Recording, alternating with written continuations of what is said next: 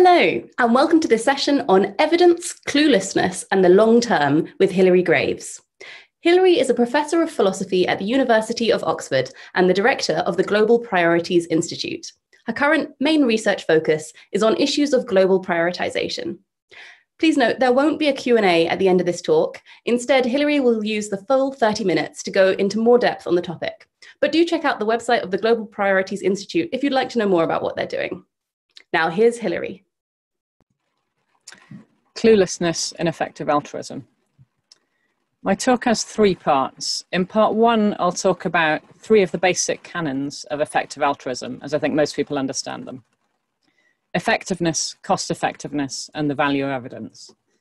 In part two, I'll talk about the limits of evidence. It's really important to pay attention to evidence if you want to know what works. But a problem we face is that evidence can only go so far. In particular, I'll argue in the second part of my talk that most of the stuff that we ought to care about is necessarily stuff that we basically have no evidence for.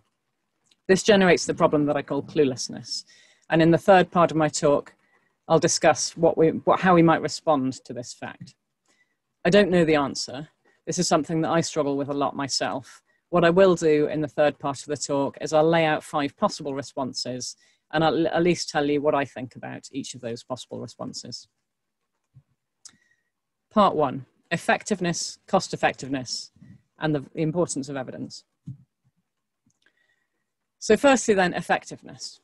It's a familiar point in discussions of effective altruism and elsewhere that even most well-intentioned interventions don't in fact work at all, or in some cases, they even do more harm than good on net. One example, which may be familiar to many of you already, is that of play pumps.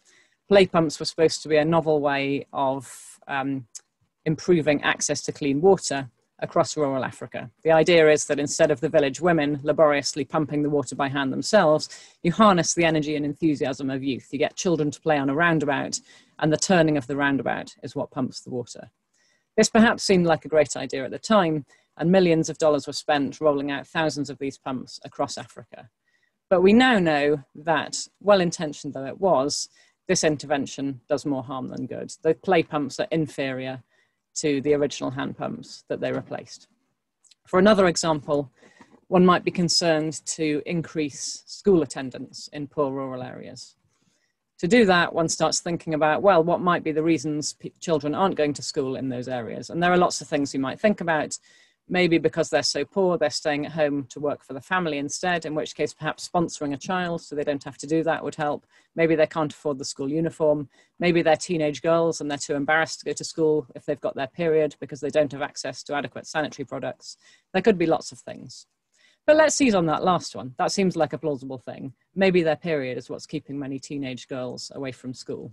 If so, then one might very well think distributing free sanitary products would be a cost-effective way of increasing school attendance. But at least in one study, this too turns out to have zero net effect on the intended outcome. It has zero net effect on child years spent in school. That's maybe surprising, but that's what the evidence seems to be telling us. So many well-intentioned interventions turn out not to work. Secondly, though, cost effectiveness. Even amongst those that do work, there's an enormous variation in how well they work. If you have a fixed size pot of altruistic resources, which all of us do, nobody has infinite resources, then you face the question of how to do the most good that you can per dollar of your resources. And so you need to know about cost effectiveness. You need to know about which of the possible interventions that you might fund with your altruistic dollars will do the most good per dollar. And even within a given cause area, for example, within the arena of global health, we typically see a cost effectiveness distribution like the one in this graph here. So this is a graph for global health. Most interventions don't work very well, if at all. They're bunched down there on the left-hand side of the graph. But if you choose carefully, one can find things that are many hundreds of times more cost effective than the median intervention. So if you want to do the most good with your fixed pot of resources, it's crucial then to focus not only on what works at all, but also on what works best. This then leads us naturally on to the third point, the importance of evidence. The world is a complicated place. It's very hard to know a priori which interventions are going to cause which outcomes. We don't know all the factors that are in play, particularly if we're going in as foreigners to try and intervene in what's going on in a different country. And so if you want to know what actually works, you you have to pay close attention to the evidence, ideally perhaps randomized controlled trials. This is analogous to a revolution that's taken place in medicine for great benefit of the world over the past 50 years or so, where we replace a paradigm where treatments used to be decided mostly on the basis of the experience and intuition of the individual medical practitioner. We've moved away from that model, and we've moved much more towards evidence-based medicine, where treatment decisions are backed up by careful attention to randomized controlled trials. Much more recently, in the past 10 or 15 years or so, we've seen an analogous revolution in the altruistic enterprise, spearheaded by such organizations as GiveWell, which pay close attention to randomized controlled trials to establish what works in the field of altruistic endeavor. This is a great achievement, and nothing in my talk is supposed to move away from the basic observation that this is a great achievement. Indeed, my own personal journey with effector altruism started when I realized that there were organizations like GiveWell doing this. The organizers of this conference asked me to try and find a photo of myself as a student. I'm not sure that digital photography had actually been invented yet when I was a student, so all I have along those lines is some negatives lying up in my loft somewhere. But anyway, here's a photo of me as a relatively youthful college tutor, perhaps 10 or 15 years ago. I was at dinner in my college with one of my students. I was discussing the usual old chestnut worries about aid not working, culture of dependency, wastage, and so forth. And I mentioned that even though, like the rest of us, I feel my middle-class guilt, I feel like as a rich Westerner, I really should be trying to do something with some of my resources to make the world better. I was so plagued by these worries about ineffectiveness that I basically wasn't donating more than 10 or 20 pounds a month at that point. And it was when my student turned round to me and said, basically, GiveWell exists. There are people who have paid serious attention to the evidence, thought it all through, written up their research. You can be pretty confident of what works actually if you just read this website. That for me was the turning point. That was where I started feeling, okay, I now feel sufficiently confident that I'm willing to sacrifice 10% of my salary or whatever it may be. And again, that observation is still very important for me. Nothing in this talk is meant to be backing away from that. It's important to highlight that because it's going to sound as though I am backing away from that in what follows. What I want to do is share with you some worries that I think we should all face up to. So here we go, part 2, the limits of evidence. In what I'll call a simple cost-effectiveness analysis, one only measures the immediate intended effect of one's intervention. So for example, if one's talking about water pumps, you might have a cost-effectiveness analysis that tries to calculate how many litres of dirty water consumption are replaced by litres of clean water consumption per dollar spent on the intervention. If we're talking about distributing insecticide-treated bed nets in malarial regions, then we might be looking at data that tells us how many deaths are averted per dollar spent on bed net distribution. If it's child years spent in school, well then the question is by how much do we increase child years spent in school per dollar spent on whatever intervention it might be. Once you've answered that question, then in the usual model, you go about doing 2 kinds of comparison. You do your intra-cause comparison, that is to say, insofar as our focus is child years spent in school, say, which intervention increases that thing the most per dollar donated. And of course, since we also want to know whether we should be focusing on child years spent in school or instead on something else like water consumption, we want to do cross-cause comparisons, which tell us on the basis of some admittedly much trickier, but reasonable, well thought through theoretical model, how we should trade off additional child years spent in school against improvements in clean water consumption. How many litres increase in clean water consumption is equivalent from the point of view of good done to an increase of say 1 child year spent in school. Let's suppose we can do all those things though. There are questions about how you do it, particularly in the case of cross-cause comparisons, but those are not the focus of my talk. What I want to focus on here is what's left out by those simple cost-effectiveness analyses.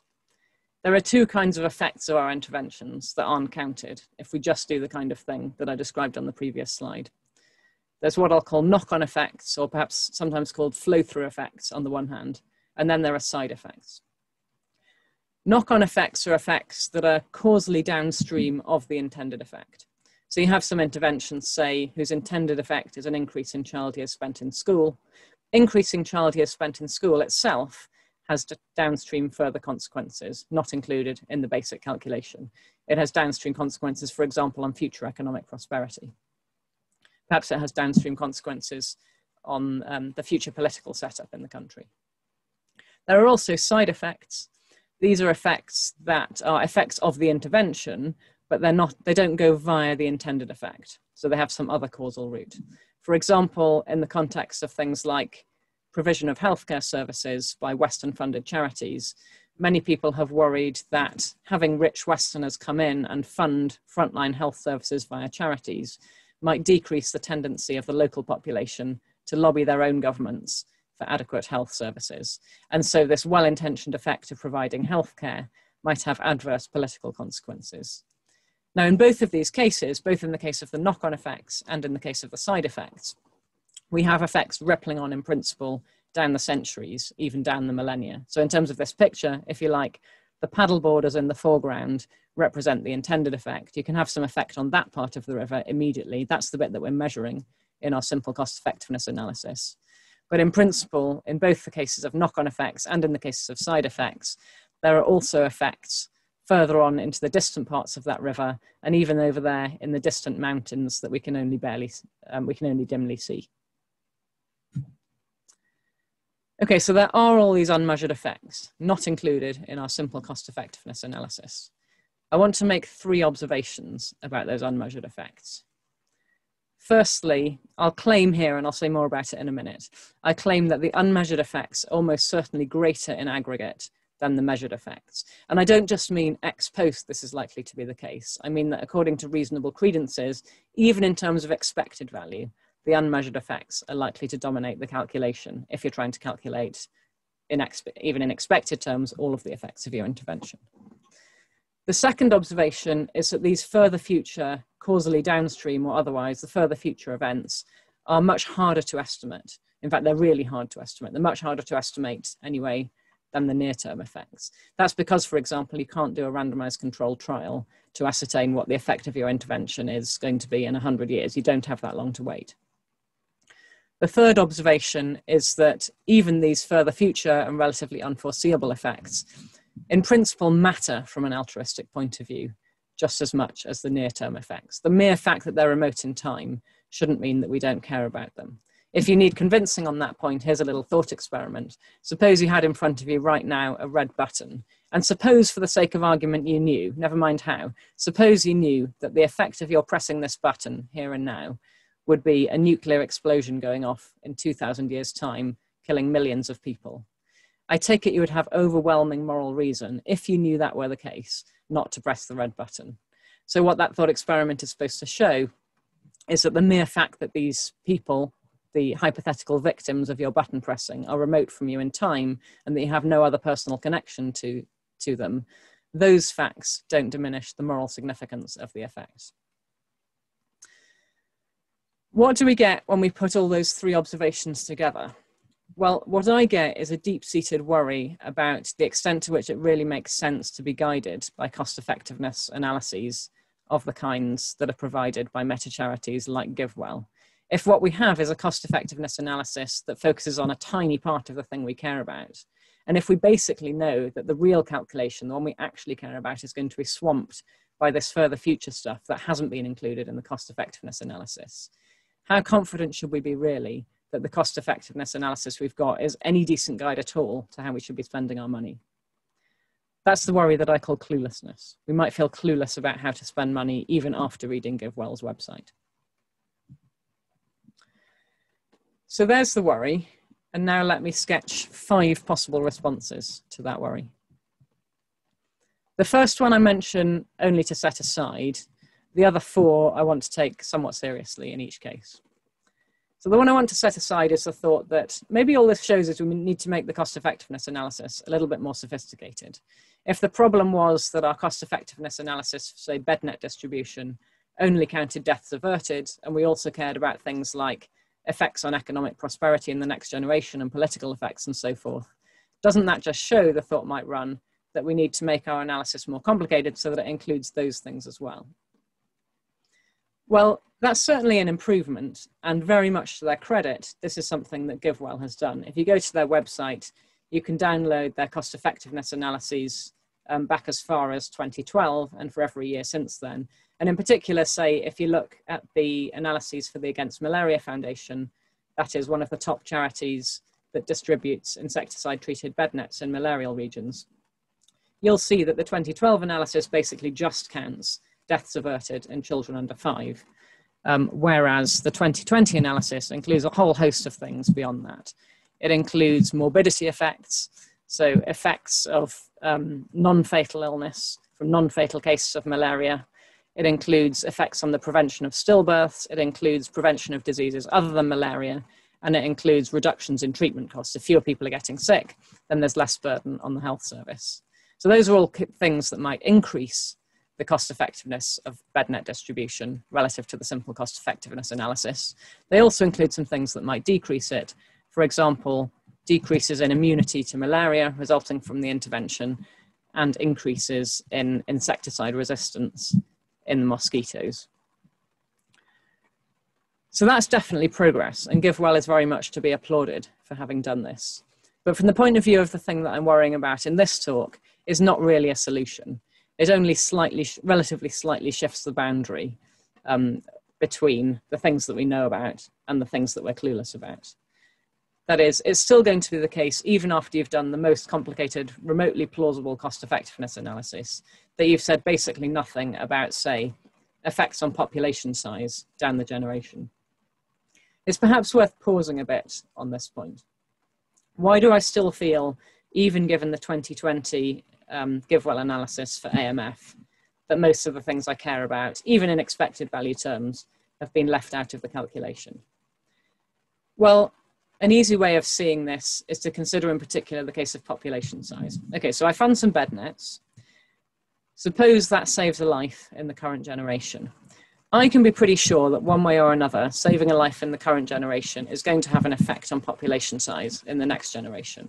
Maybe it increases future population because, look, here's an additional person who's going to survive to adulthood. Statistically speaking, that person is likely to go on to have children. Maybe it actually decreases future population because there are well-known correlations between reductions in child mortality rate and reductions in fertility. But either way, it seems very plausible that once I've done my research, then the effect on the expected effect on future population size will be non-zero. But now let's think about how long the future of humanity hopefully is. It's not going to be just one further future generation, nor is it going to be just 2. At least hopefully, if all goes well, there are thousands of future generations. And so then it seems extremely unlikely that the mere 60 or so life years I can gain in the life of the person whose premature death my bed net distribution has averted is going to add up more in value terms overall than all those effects on population size I have down the millennia. Now, I don't know whether the further future population size effects are good or bad. That's for 2 reasons. Firstly, I don't know whether I'm going to increase or decrease future population. And secondly, even if I did, even if I knew, let's say, for the sake of argument, that I was going to be increasing future population size, I don't know whether that's going to be good or bad. There are very complicated questions here. I don't know what the effect is of increasing population size on economic growth. I don't know what the effect is on tendencies towards peace and cooperation versus conflict. And crucially, I don't know what the effect is of increasing population size on the size of existential risks faced by humanity. That is, chances that something might go really catastrophically wrong, either wiping out the human race entirely or destroying most of the value in the future of human civilization. So what I can be pretty sure about is that once I've thought things through, there will be a non-zero expected value effect in that further future, and that bit will dominate the calculation. But at the moment, at least, I feel thoroughly clueless about even the sign, never mind the magnitude of those further future effects.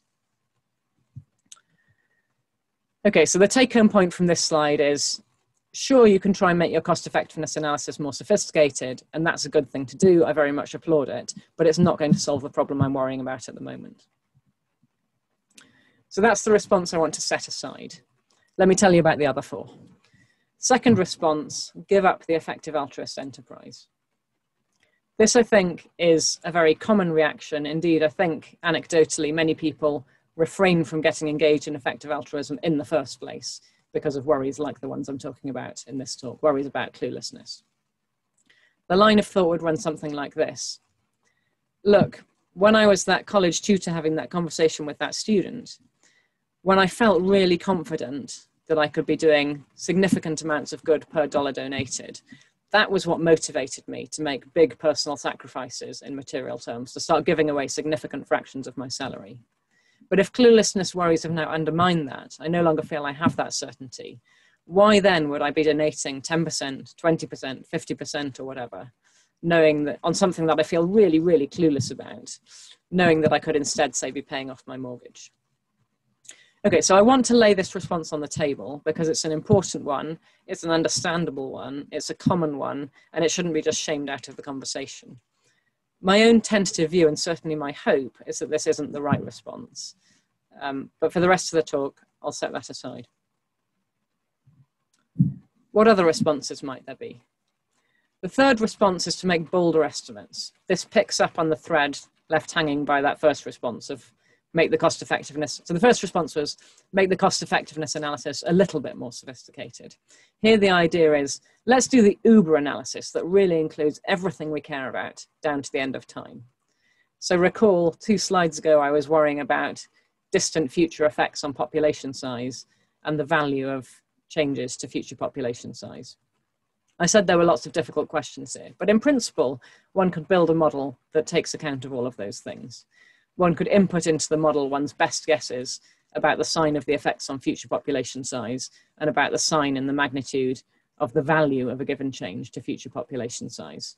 Of course, in doing so, one would have to be making some extremely bold estimates. One would be having to take a stand on some controversial questions. They'd be questions where there's relatively little evidence relatively little guidance from evidence, and one feels much more that one's guessing. But if this is what we've got to do in order to make well thought through funding decisions, perhaps this is just what we've got to do and we should get on with doing it. Well, I think there are probably some people in the effective altruist community who are comfortable with doing that. But for my own part, I want to confess to some profound discomfort. To bring out why I feel that discomfort, I think it's helpful to think about both intrapersonal, so inside my own head issues that I face when I contemplate doing this Uber analysis, and also about interpersonal issues. The intrapersonal issue is this. Okay, so I tried doing this Uber analysis. I come up with my best guess about the sign of the effect on future population and so forth, and I put that into my analysis.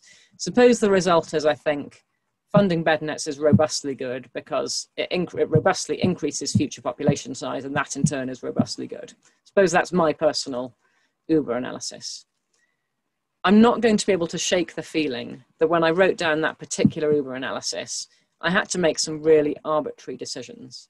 It was pretty arbitrary, perhaps, that I came down on the side of increasing population size being good rather than bad. I didn't really have any idea. I just felt like I had to make a guess for the purpose of the analysis. And so here I am. I've reached this conclusion that I should be spending, say, 20% of my salary on increasing future population size via bed nets or otherwise. But I really know at the back of my mind, if I'm honest with myself, that I could equally well have made the opposite arbitrary choice and chosen the estimate that said increasing future population size is bad. I should instead be spending 20% of my salary on decreasing future population size. So the cluelessness worry here is, how confident can I feel? How sensible can I feel going all out to increase future population size, perhaps via bed nets, more plausibly perhaps via some other route, when I know that the thing that led me to choose that conclusion rather than the opposite one was really arbitrary? The interpersonal point is closely related. Suppose I choose to go all out on increasing future population size, you choose to go all out on decreasing future population size. So here we both are, giving away such and such proportion of our salary to our chosen, supposedly altruistic enterprises. But the two of us are just directly working against one another.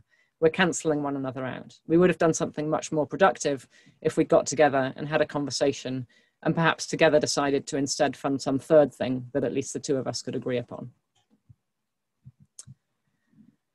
Fourth response, ignore things that we can't even estimate. This one too, I think, is at least a very understandable response, at least psychologically, although to me it doesn't seem the right one. I'll say a little bit about that here. I've said more in print, for example, in the paper that I've cited on this slide. So the idea would be this. Okay, let's consider the most sophisticated, plausible cost-effectiveness analysis. So we have some cost-effective analysis, perhaps like the GiveWell 2020 analyses. It's not the Uber analyses where we've gone crazy and started making guesses for things that we really have no clue about. It's stopped at the point where we're making some educated guesses, and we can also do our sensitivity analysis to check that our important conclusions are not too sensitive to reasonable variations in the input parameters for this medium complexity cost effectiveness model. Then the thought would be, what we should do, just because it's the best that we can do, is base our funding decisions on cost effectiveness analyses of that type. So if you like, we should look under the lampposts and ignore the darkness, just because we can't see into the darkness. So again, perhaps like the second response, this is one that I understand. I don't think it's right. I do think it's very tempting though. And for the purpose of this talk, I just want to lay it out there as an option. Finally, the response that's probably my favorite one, the one that I'm personally most inclined towards. One might be driven by considerations of cluelessness to go long-termist, as it were. Let me say a bit more about what I mean by that.